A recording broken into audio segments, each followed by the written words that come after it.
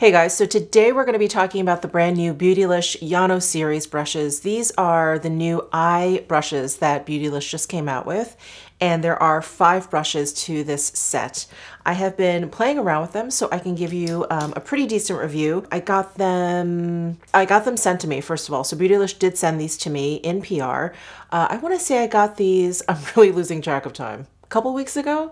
Anyway, I've been using them when I can in my makeup routine, just so I can give you guys some feedback. So I'm going to go over each brush. We'll talk about like the price and the fiber composition and how I like to use them. So these brushes are numbered 6 through 10. So it's kind of this continuation of their face brush set, and their face brush set is available as a set. This eye brush set is available as a set. This is available for $180, and then each individual brush is available on its own as well. And I just saw on the Beautylish site that now you can get all 10 of the brushes. So both the face and the eye brush set is available as one. But today we're going to be focusing on the eye set. So let's start with brush number 6. And this is the large tapered eyeshadow brush. And this is comprised of gray squirrel hair, so it is very, very soft. And for an eye brush, I would say that this hair length is fairly long, and it is fairly unique. I don't see a lot of eye brushes that are shaped like this, is sort of like candle flame shape. I do have a couple like this, which we'll do comparisons at the end. But I found that this type of brush, at least for me, took a little bit of getting used to, because again, it is very, very different from most brushes that we see on the market. Because it has a point there, it's not the type of brush that I like to use as a blending brush like this. And again, this is just my experience, and I'm just sharing with you how I like to use the brushes or whatever. There's no right or wrong. If you get this brush and you like to use it a different way, amazing. Absolutely amazing. I'm just going to share with you how I like to use them. So again, because there's a point, for me, I'm not the biggest fan of using it kind of head on, the way you would kind of like a typical blending brush. I like to use it this way, kind of on its side. And because it has such a long angle here, you get a lot of like hair tips this way when you kind of lay it on its side. So knowing I'm going to use it flat, that's how I like to load up the brush. I'm not going to dip it into my pan this way. I'm going to dip it in sideways. All right, so I have a bunch of different like eyeshadow formulas here in front of me. And before we go on, I do just want to mention that because gray squirrel hair is used in all of these brushes, I do not recommend using these with any sort of liquid products. If you get liquid products onto hairs that are a little bit more delicate, you have the chance of actually breaking the hairs, which you don't want to do. So you want to be gentle with these, and you definitely want to use these with powder products. So because this is a large brush, I'm going to use this to lay color down kind of all over my lid. And I've got my Charlotte Tilbury Hollywood Flawless Eye Filter in Star Aura.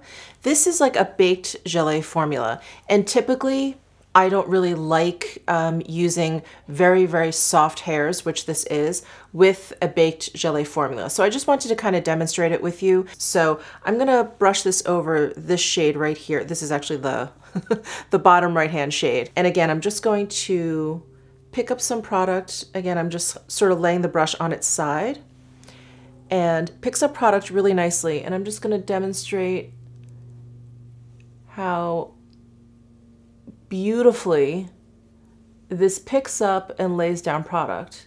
And I was just saying how I'm not the biggest fan of using like softer hairs for these kind of baked gelée products, because they are a little bit more difficult to pick up. But this brush does such a wonderful job. Look at how beautiful that is. It also makes very, very quick work of just laying color down all over. So that's brush number 6 using a baked gelée, and I chose this formula specifically again because typically I would not use a soft hair in baked gelée, but I did want to give it a shot. And when I did, when I was testing it, I was like really, really impressed at how easily it picked up the product and how beautifully it laid it down. So I did just want to show you guys that. All right, next we have brush number 6, and this is the tapered eyeshadow brush. So this one is smaller than brush number 6. So here we have 6 over here and brush number 7 over here. So since this brush number 7 is a little bit smaller than the larger one that we just used, this is really, really great if you want to add like a little bit of color, obviously in a more concentrated way, but you want it, because of this type of brush, if you want it in kind of like a smokier kind of way. So again, I'm gonna go back into this Charlotte Tilbury, this Baked Gelée formula, and I'm gonna go into the deeper shade. And again, I'm gonna pick up some of the product. And I was just really impressed at how easily these soft brushes, I mean, these brushes are so minky soft and fine to the touch. I was so impressed at how beautifully they picked up this type of formula. So picked up some of the deeper brown, and I'm just going to lay it down along my lashes. And this gives me just a really beautiful, very diffused kind of application. So again, it's great if you want something like already kind of smudged out, a little bit smoky feeling, a little bit smoky looking. It is great for that. And again, that was just so fast. And it just takes a few brush strokes and you're done. Just really loving these brushes. So brush number 6 and brush number 7, these are sort of those candle flame shaped brushes. Let's move on to brush number 8. And this brush is their blending brush. And this is the one brush in the series that actually is a mix of gray squirrel and goat hair. So this has a little bit more density to it. Goat hair is just the teensiest bit more firm than squirrel hair. So I think that is a great call on Beautylish's part to create a blending brush that has just a little bit more of a fiber that will help kind of like move product instead of just lay it down. So this kind of brush works beautifully with these like Baked Gelée formulas. Really no surprise there, so I'm not gonna demo that. I'm gonna jump to a different formula. So I pulled out my Natasha Denona Camel palette, and the Natasha Denona shadows they're like a little bit thicker. They're a little bit more dense to me. And so I like to use a brush like this one that's gonna be able to kind of move the product and actually blend it out. So I'm going to go into this shade right at the end here. It's a matte shade, and I'm just going to pick up a little bit with this blending brush. And with this brush, I do like to use kind of the tips of it. I like to use it more in like a perpendicular fashion to my face. So I'm just going to pick up a little product, knock a little bit off, and I'm going to use it in a buffing way. So I'm just using like circular motions. And what I'm doing is I'm really utilizing the tips of the bristles, because that's really where you're going to get a lot of the blending action, if you will. And because this brush is round in shape and it's got that really nice dome shape at the top, it really lends itself to this kind of small circular buffing motion. So just picking up a little bit more and just continuing on with these circular motions. Now, of course, if you want to bring the shadow kind of like into your crease area, my socket line, back and forth works beautifully as well. You can see it's bringing the shadow in really nicely, really blending it out smoothly. So there's the Natasha Denona matte shadow applied, and that's how I like to use this number 8 brush, predominantly in like a circular motion fashion, and this kind of like buffing fashion. But when I do want to drag it over, I do like to use like windshield wiper motions. But when it comes to brushes with like really soft hairs, again, I really don't like to put too much pressure down onto the brush. I really just like to focus my tips, kind of just let the hairs do their thing. So I just kind of like to graze just the tips of the brushes, not a lot of pressure, over the product. So that is brush number 8. That's the blending brush. Let's move on to brush number 9. And brush number 9 is a flat blending brush. So it does have a pinched ferrule. And what I noticed, or at least the first thing I noticed when I looked at this brush, is for a flatter type of brush, brushes that I generally refer to as shader brushes, this has like a longer hair length. And let me just hold up one as a comparison. Here's my reference number 2 flat shader, which is also wider, but look at how short that hair length is. And here's my Chikuhodo GSN 9 brush. probably a little bit closer in width, still a little bit wider. And again, like more of a typical shader versus this one, which you can see is sort of this hybrid between a shader and a blender. But you can see how much shorter the hair length is. So this brush is very, very unique to my collection. I do have quite a few brushes. And when you have hair lengths that are longer, there's gonna be a lot more movement of the actual bristles. So with this brush, I'm just gonna go ahead and use the Dior Quint. This is in soft cashmere. And I'm gonna go into this metallic shade in the upper left-hand corner. And so with a typical flat shader, I tend to expect a lot of product to get laid down. You know, you use flat shaders for really metallic shades. You'll use it for like cream shadows. If you just want like a one swipe, you know, kind of like heavy lay down of product, that's kind of what I expect from a flat shader. This is, again, because it's kind of this hybrid between shader and blender, it lays down product beautifully, but in a much lighter way. So here is that metallic shade. And, you know, something I noticed with all of these brushes is even though they're very, very soft and you do get like kind of a lighter application than a typical more like dense kind of eyeshadow brush, it just makes really, really quick work of laying down product. I never feel like I'm kind of going back and forth between my eye and the product, you know, just kind of going back and forth like I never picked up enough product. These pick up an extraordinary amount of product. It's actually amazing. But the laydown is so soft and it's like immediately blended. Like as soon as you put it down, it's like blended out.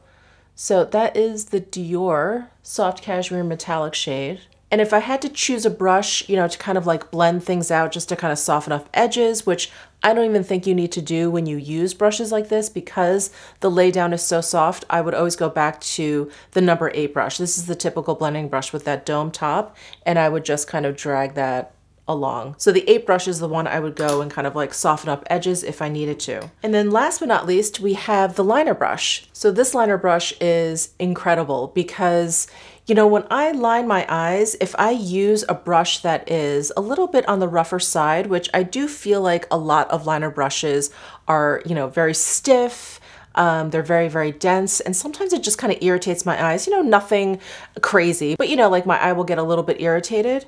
And so I was really excited to try out like a squirrel hair liner brush. And for this, I'm gonna go into this Chanel Quad. This is the Clair Obscure number 308. I'm gonna go into the deepest brown shade. And I picked this formula because it is, well, it's not a baked gelée. It's also quite different from the Dior shadows. It's actually, I would say, pretty similar to the Natasha Denona. Maybe not quite as creamy, maybe a little, like a teensy bit drier, but these are baked shadows. But anyway, I thought I would just go ahead and demonstrate with these. So I've got the brush number 10 liner brush. I'm gonna go into that deep shade. And again, for squirrel hair, I'm so surprised at like how soft the hairs are, but how much product they pick up. The hairs are so soft, you almost like don't even feel it when you're brushing it onto your lid.